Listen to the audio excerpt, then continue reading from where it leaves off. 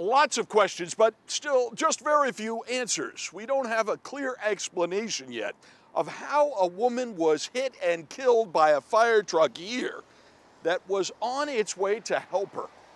Hey, if I can get one or two more units down here, I need to shut the road down. The fire truck actually struck this individual. Police say someone had called 911 just before 2:30 this morning for a woman who appeared to be in an altered state and was walking in and out of the roadway. Both police and firefighters responded. The caller waved down police as they arrived, but somehow engine 31 hit the woman and killed her. Patient was on the road, run over by engine 31.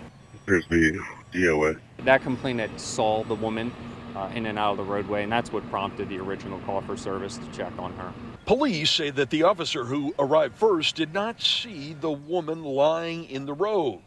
Engine 31 was behind him, and while the captain saw the woman and yelled for the driver to stop and turn, it was too late. 23-year-old Ashley Boardman of Middleburg was pronounced dead at the hospital. Detectives are still trying to determine if drugs or alcohol were factors. Police and fire officials do say that the firefighters are deeply shaken by what happened. I mean, they're people too. Anybody who would be involved in this type of situation is very traumatic. Reston has tons of trees, and the residential areas have fewer street lights than a lot of suburbs. It is really dark out here at night, but whether that had anything to do with the crash is still unclear. In Reston, Bruce LaShan, WUSA 9.